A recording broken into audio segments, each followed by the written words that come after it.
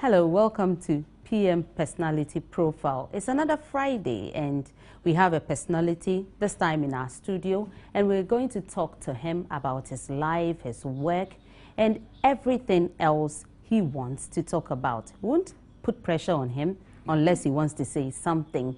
His name is Prof Kwame Karikari, who is a former executive director of the Media Foundation for West Africa and a former DG of the Ghana Broadcasting Corporation. Welcome, Prof. Thank you very much. How is life growing up? How was life growing up for you? Growing up? Yes. I suppose it was normal. I grew up in the 1950s. I mean, as a child. In 1960s as a teenager, and then matured into adulthood in the 70s, 80s, and today. Growing up as a child was a lot of fun.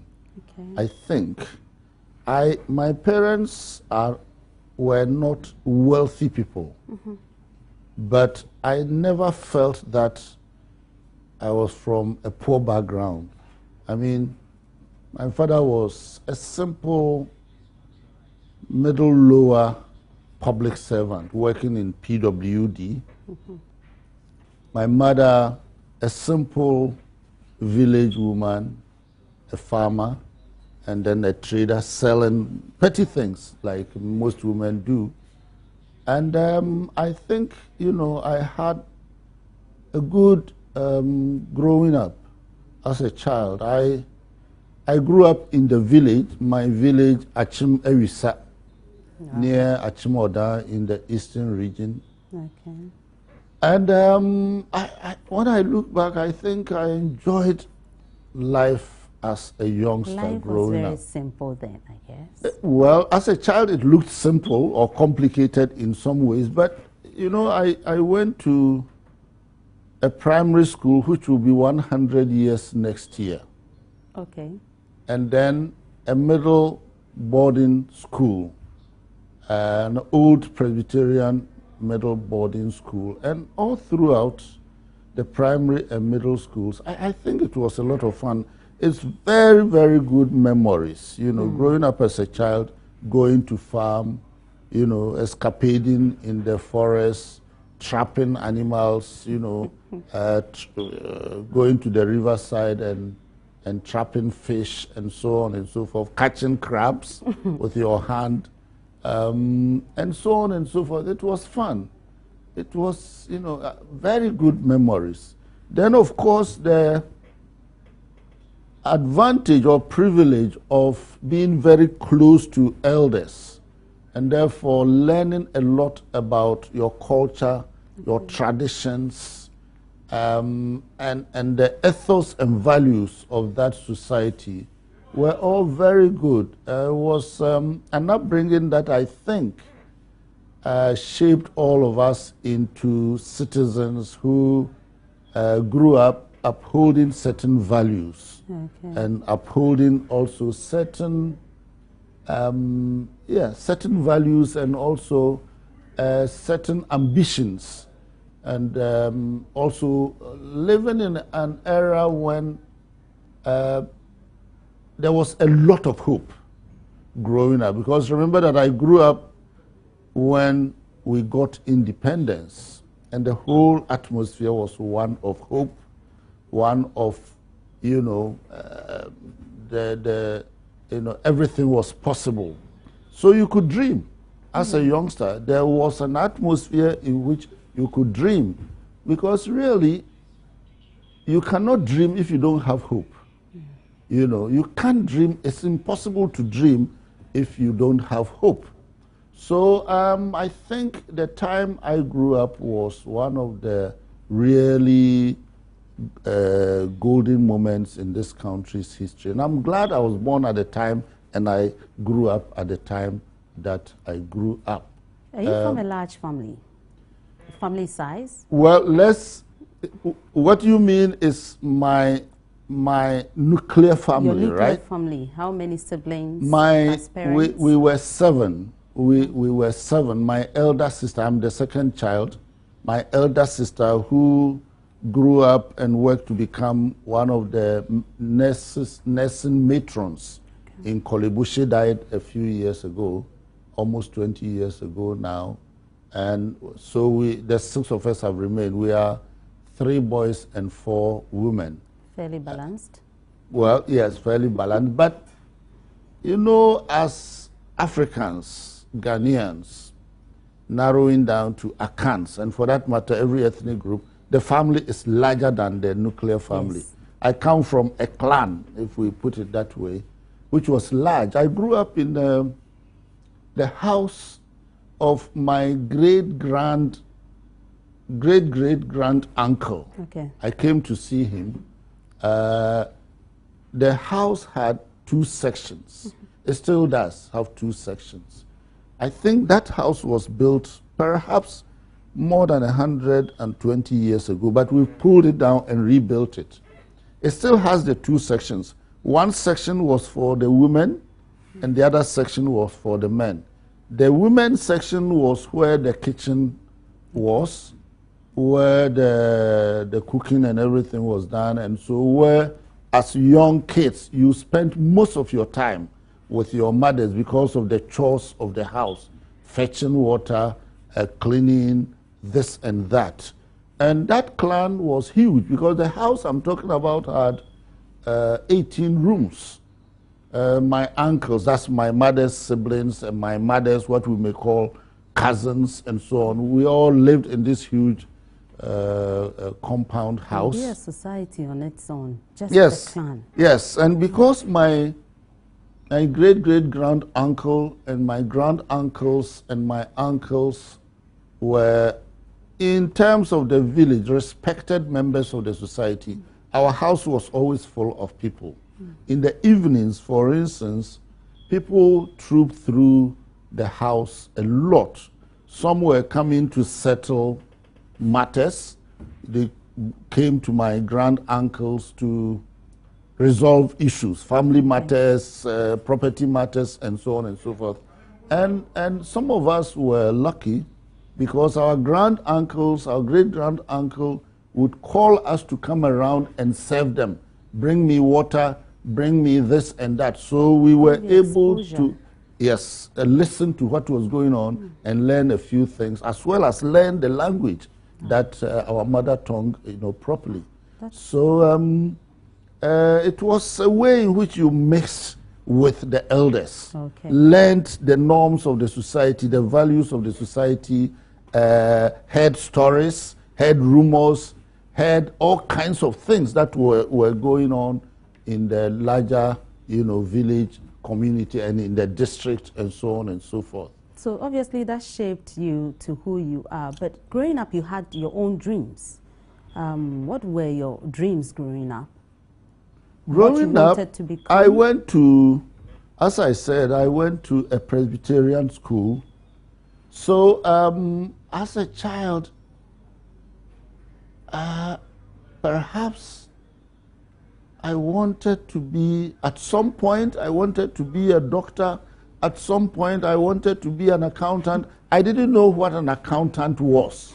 So but I heard the name. No, I heard the name. I think somehow in school, one teacher may have been mentioning professions.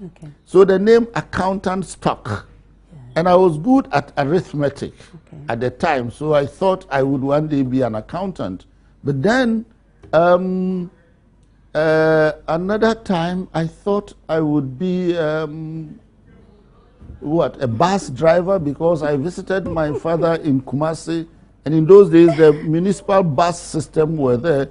So I saw how neatly they were dressed and how they were conducting their affairs, the conductor and so on. And I thought I would be a bus driver when I grew up. But then at some point, I thought I would be a journalist also.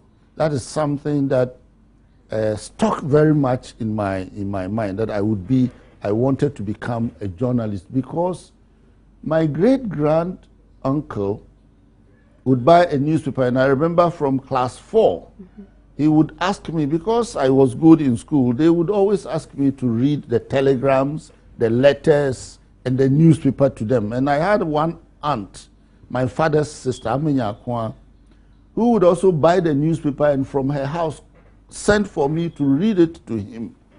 She had a son who became one of the, I think, members of the Legislative Assembly, Albosumpim, who was writing into the newspapers. And that attracted me a lot. You know, so from way back, these were some of the things I thought I would want to become. I didn't know I would end up being a teacher. That came later. It wasn't by choice, but I believe that perhaps it's the best thing that happened to my life. You think you're a born teacher? I don't know that along the line. I'm born a teacher. I don't know that, but it is something, as I said, that initially wasn't part of my dreams. But then when I went into it, I can tell myself now that I wouldn't exchange that for any other experience. I've been a journalist, I've done work with media, I've done all kinds of different things, but I don't think there's anything I would cherish more than being a teacher.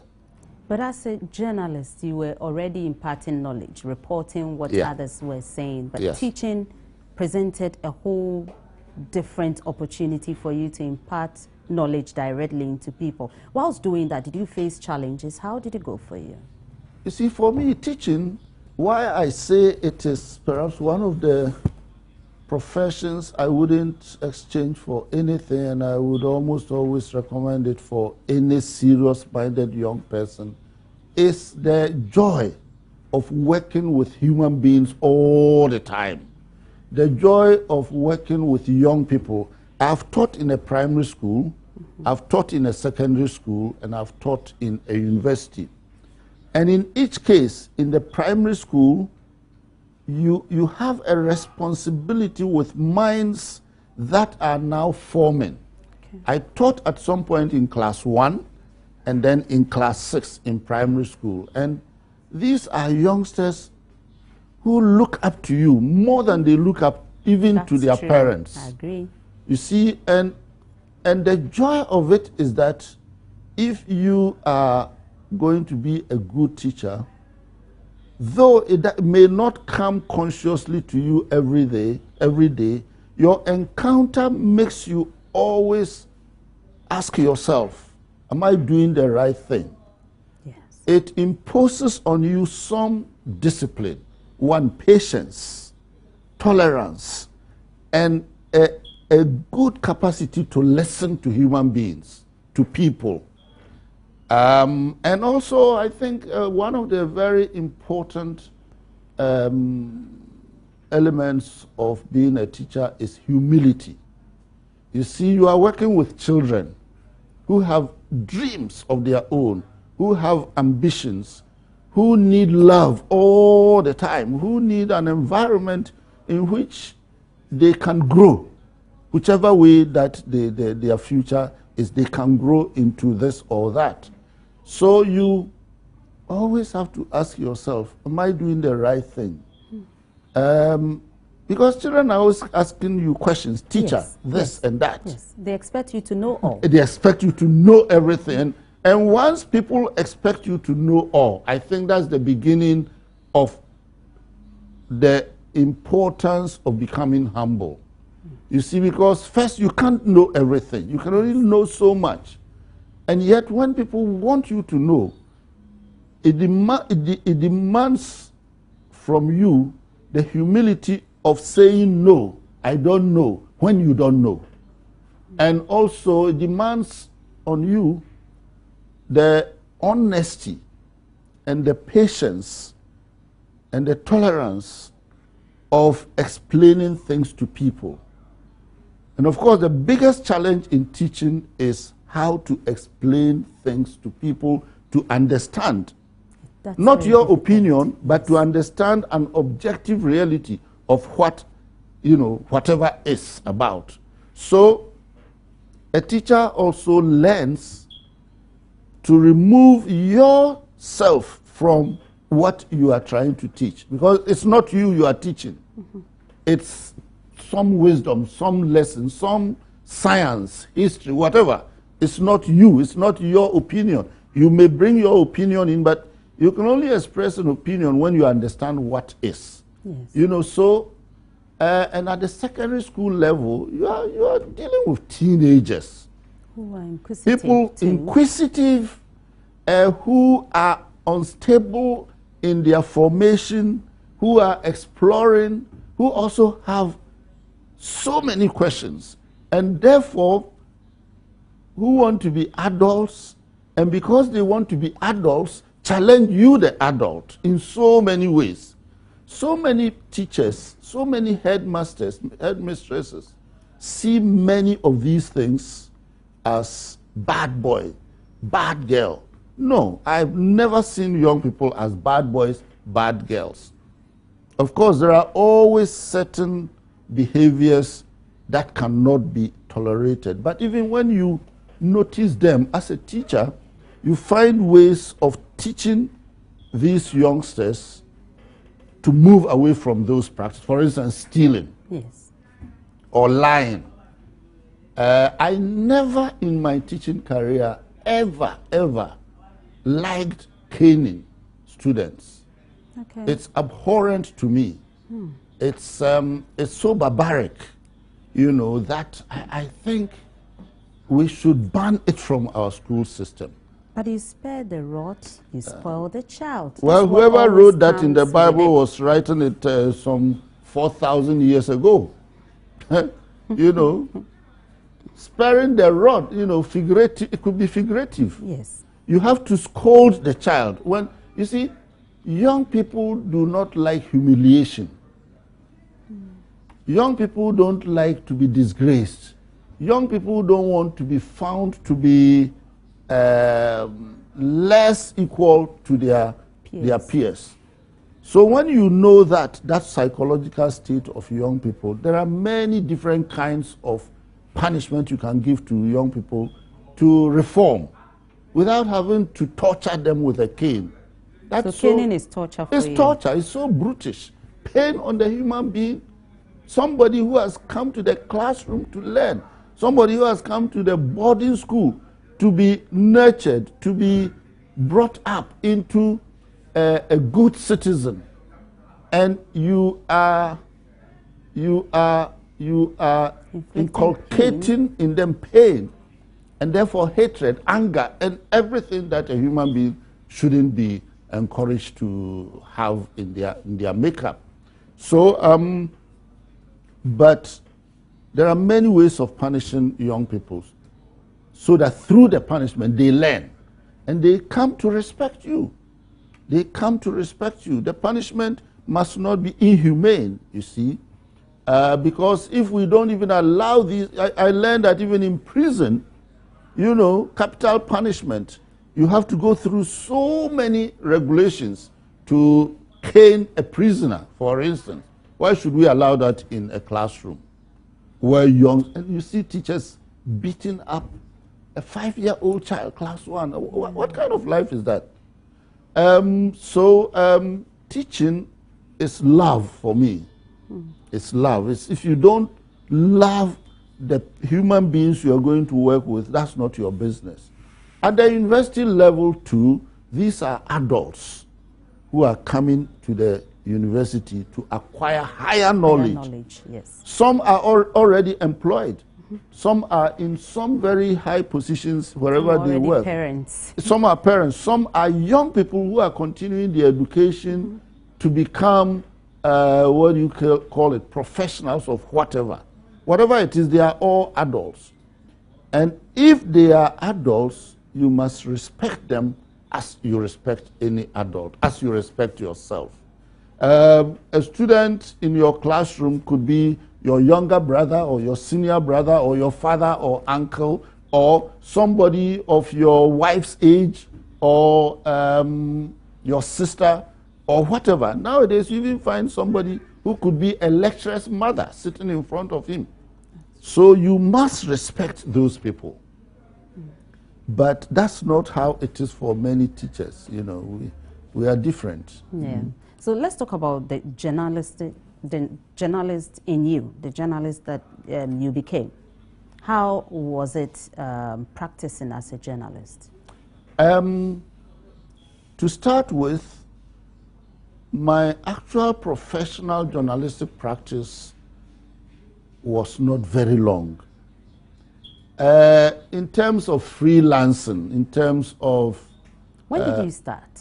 Well, I started writing for newspapers. I started as a newspaper journalist, and that's the journalism I know. Okay. As far as broadcasting goes, my knowledge is only about the management of broadcasting, not the practice of radio or TV. I've never done that.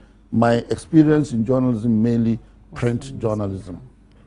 I started my very first articles, I started writing them when I was teaching at Navrongo Secondary School. And I was writing some articles for let me backtrack. My very first articles were some contributions to the graphic. When I had just come out from training college, and then I also started writing to the old famous Legon Observer. And then when I went to teach in secondary school, Navrongo Secondary School, I started writing a little bit more regularly, occasionally, to a famous newspaper, but which is now a ghost of itself, the Pioneer of Kumasi. Okay. The Pioneer, yes, the Pioneer is one of the old newspapers founded in 1937 and played quite a role in this country's anti-colonial struggle and also in its own opposition to different governments. But now it's a ghost of itself. I don't even know how many copies they print nowadays in Kumasi. Then, when I went to study in the United States, that's when I did all the newspaper journalism that I have as an experience.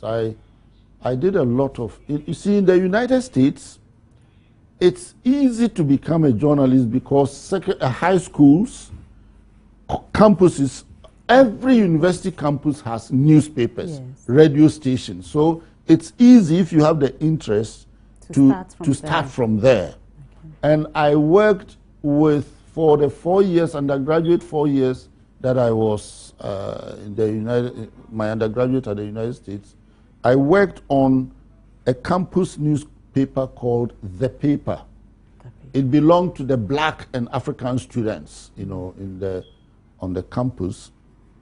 And I worked with it. And then from there, I went to work with another this was not a campus newspaper, but a commercial newspaper, what we may call a leftist newspaper, politically leftist, socialist and all of that, called The Guardian Weekly.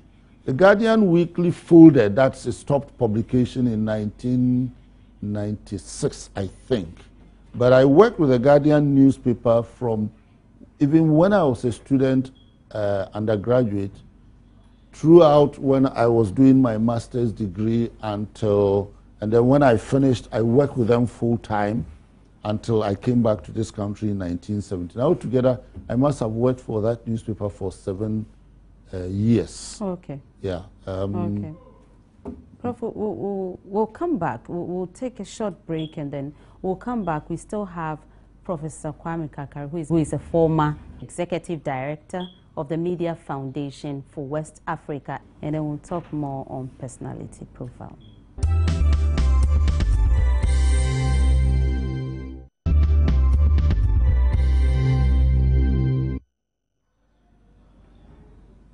Welcome back. We've been talking to Professor Kwame Karikari, who is a former executive director of the Media Foundation for West Africa and a founder too. And he has just retired from the University of Ghana after 36 years of service to the premier university. Prof, how was your time at the state broadcaster GBC at the management level?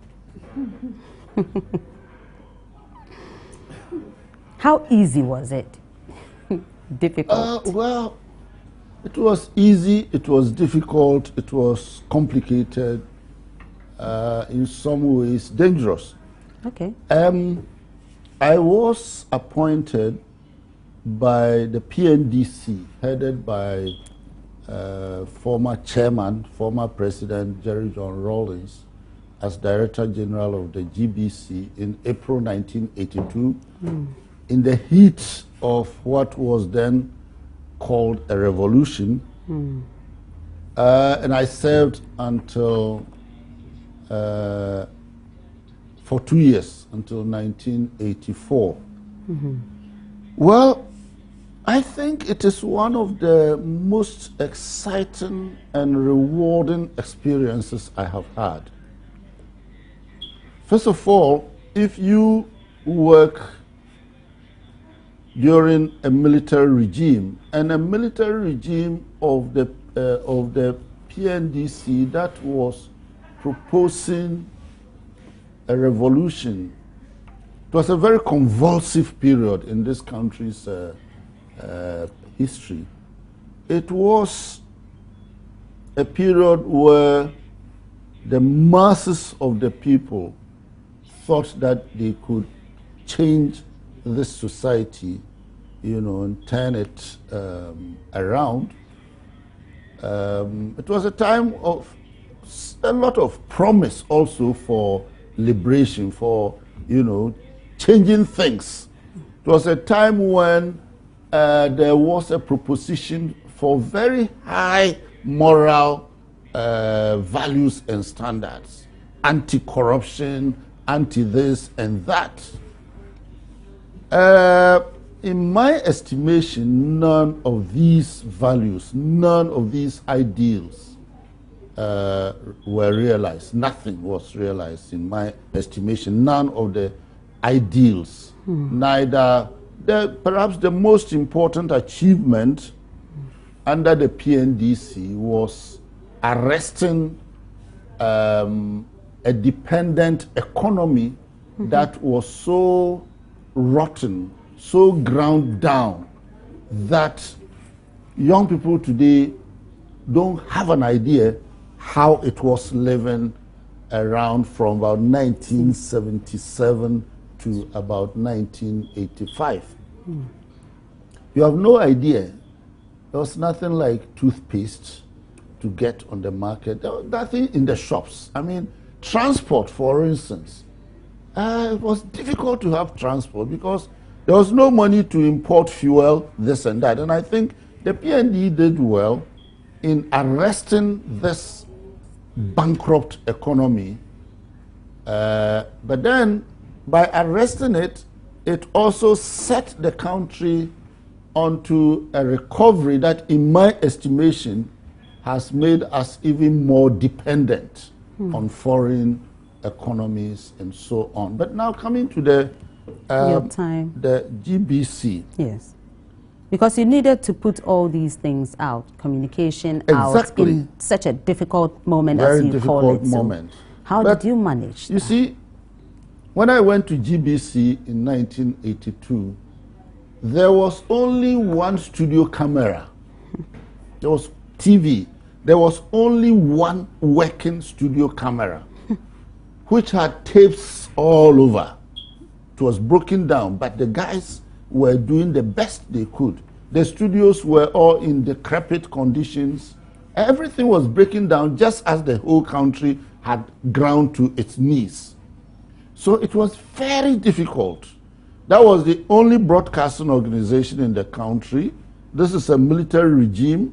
And first of all, they announced the coup d'etat at this radio station, which establishes the fact that this is our instrument for speaking to the people. So it was the thing about, under a military regime, the national broadcaster being the mouthpiece of the military regime should not be in any doubt at all. It would be used anytime the military head, the head of the junta wanted, and so on and so forth. It was a one-way communication with the people, under the circumstances, you know, public opinion was nowhere to be found. It wasn't a situation where now everybody can express themselves about what government is doing and so on and so forth. It was the government speaks and everybody listens, whether you liked it or not. Okay. Of course, that's not the first time this country had experienced something like that. So the difficulty was the arbitrariness with which all kinds of people in the government wanted to use broadcasting. You see, you are the Director General, and sometimes some officer or even a non-commissioned officer walks into the studio thinking that it belongs to them, you know, and to get whatever they want to get onto the air spoken. So, you see, lately, when I had made comments that the NDC, that was not very palatable to the NDC government, NDC propagandists, who should know better, have attacked me, you know, accusing me of that I destroyed broadcasting. That's what they say. Did you? Well, I think it's the elders in the NDC who were then there at the time, who have nothing else to say against me, who would say, because you and many people don't know what went on, so they throw this about as propaganda to thinking that it would sully my name and so on. But before I left, I had worked very hard to get a grant from, not alone, a grant from the Japan government to rehabilitate GBC, and that was the first time that we got a color television. I had made all the arrangements, but I was thrown out before it was inaugurated. But some of the difficulties at GBC were more with dealing with the arbitrariness of a military regime. Did you regret taking up that appointment? No, I have never regretted. You didn't know where you were, what you were up against? You got there and you were met with this arbitrariness? Yes, I didn't know. I didn't know, you know, broadcasting. I was a young lecturer. I didn't know what broadcasting was. As I told you, my only experience in journalism had been with the print. And so, of course, I'd been into GBC studios to do 1 or 2 programs before, but it's not the same as coming and confronted with the reality of... And GBC at the time was a huge, one of the biggest organizations in this country. It had a radio station, satellite radio stations. You know, in those days, local radio was broadcast through cables.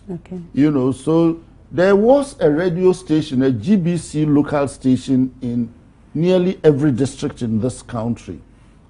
And so it was a huge organization with about a staff of nearly 5,000 in those days. And far-flung everywhere in this country with... that's huge. A huge organization. And again, it was the only broadcasting organization, so the pressures on it from the society for... Look at today's media landscape, and even look at how everybody, every politician, every institution, every church, every mosque, every this, every that, want their news in the media. And imagine how that was for one national radio station. And imagine how that demand from the larger public was competing with the permanent demands of the military regime to always be in the news. You know, military leaders, and it's not only Rawlings, but military leaders all over, crave media attention more than any kind of politician. Why do they do that? Precisely because they have no constituency, but the military with which they came to power. So they need the media for their legitimacy and also for the people to know them and to see them. So they crave for the broadcasting house you know, very, very, in a very, how do you call it, very, very much more than anything else. It's the first thing they worry about, because that's also the thing that any coup maker will use. To get to the people. To get to the people. But the good thing about GBC, I must say, is that the staff there were professional. The engineers were professional. The newsroom people were professional. The staff in all the departments, highly experienced, highly trained professionals. So sometimes, I was a young person, sometimes these highly experienced broadcasters, I remember really some names of some of these elderly people that I bow to whenever I, you know, reflect on them, Mr. Osu Prempe and people like that. I mean, really patriots who have served this country so well and diligently and with all their love for the profession. They would tell you that, DG, don't worry, we'll do it. We've done it all the time, so we'll do it.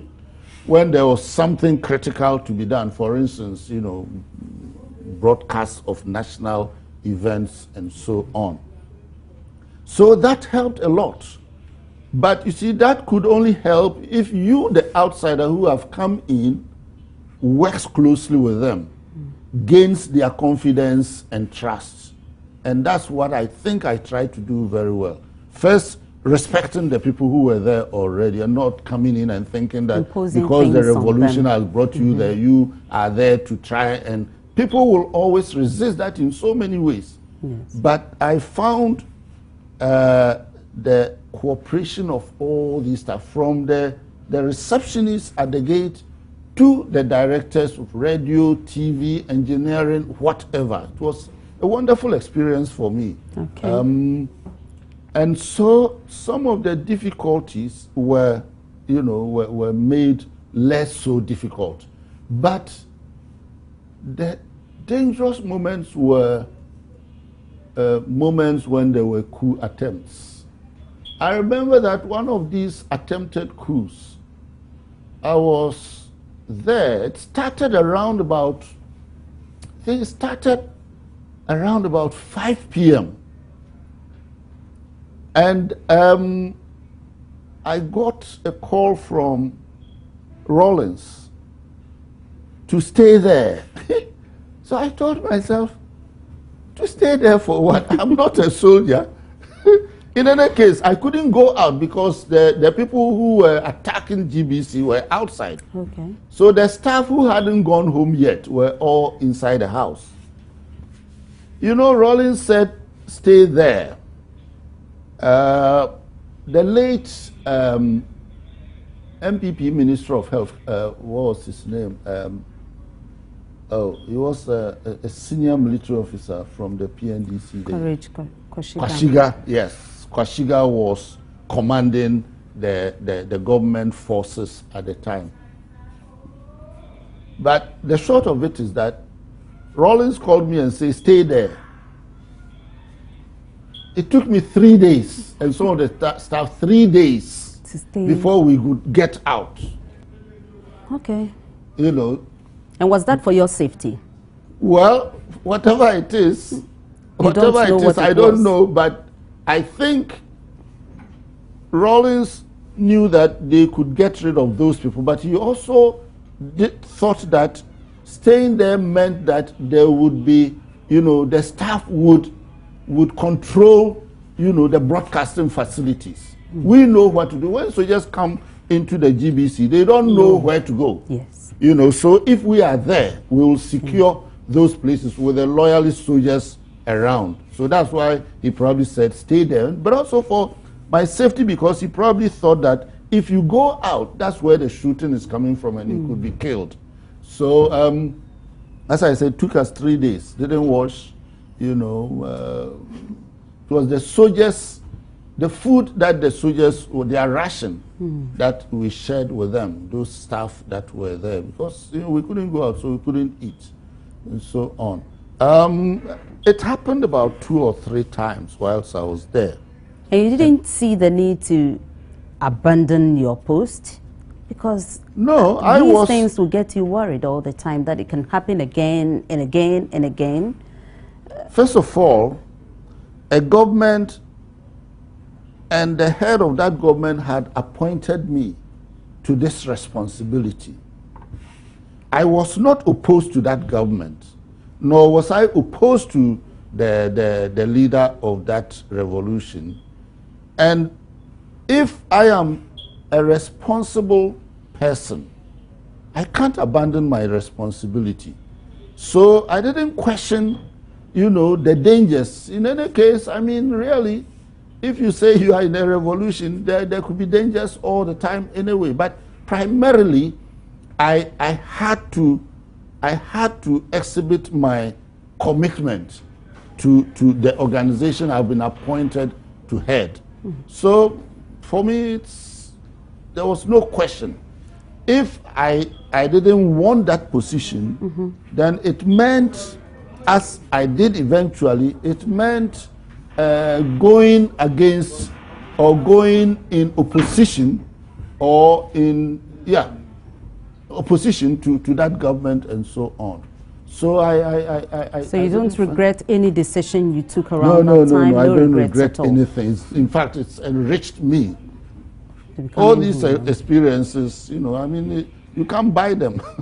You only have to experience them to talk about them. You have to experience them to talk about them, and it helps build you yourself as a person and in your relationships with people and your role in society, you know, so.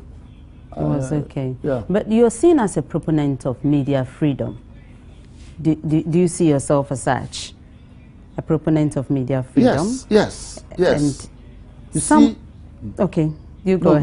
Go on, ask a question. I was reading about you, and then I saw some decisions you made around the 1982, between 1982 and 1984, that you recommended or you saw to it that some two newspapers, the Catholic Standard and one other newspaper, were stopped operating, actually. Stopped operating. They stopped operations because you recommended. Is that true? I found it very difficult to believe. So I've never heard this.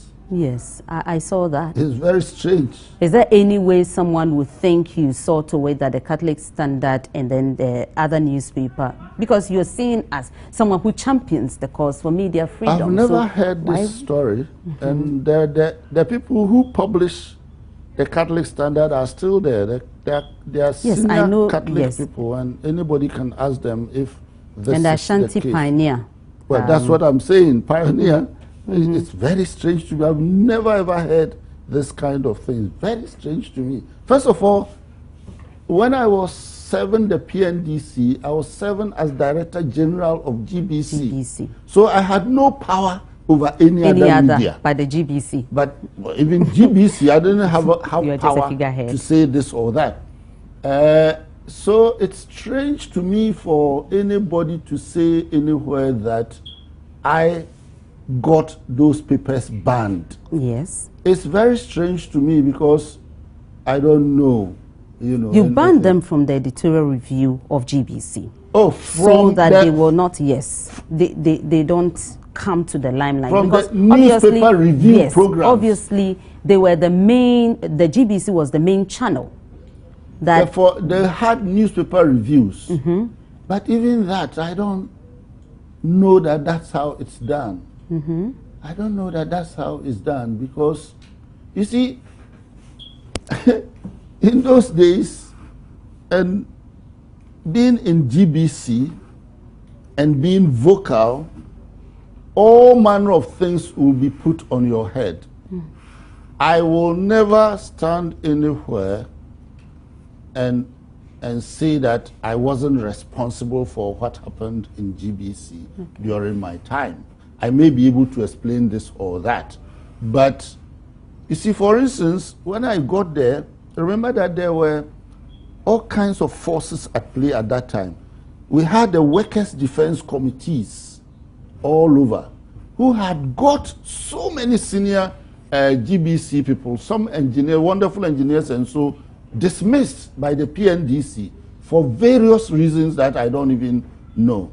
And you see, people would say that I got them dismissed. Yes. I can only keep quiet. Because on what basis would I dismiss any worker when I have just got into the organization and I don't know what the people do?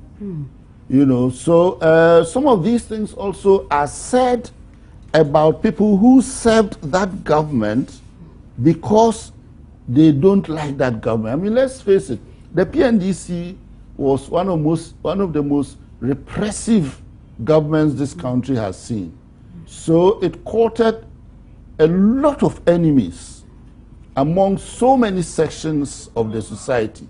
At the same time as it courted a lot of passion and support from the mass sections of this society.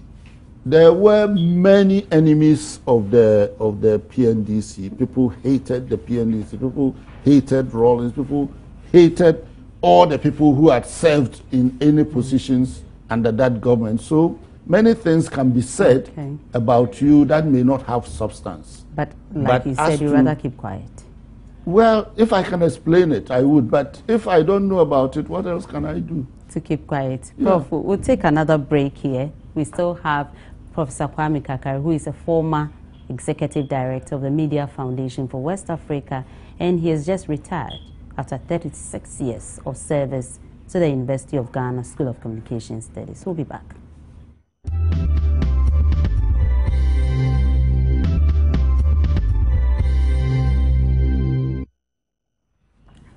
Welcome back. Professor Kwame Karikari is still here with me on PM Personality Profile. Prof, are you a controversial person? Controversy? I don't think so. What am I controversial about, or what about me should be controversial?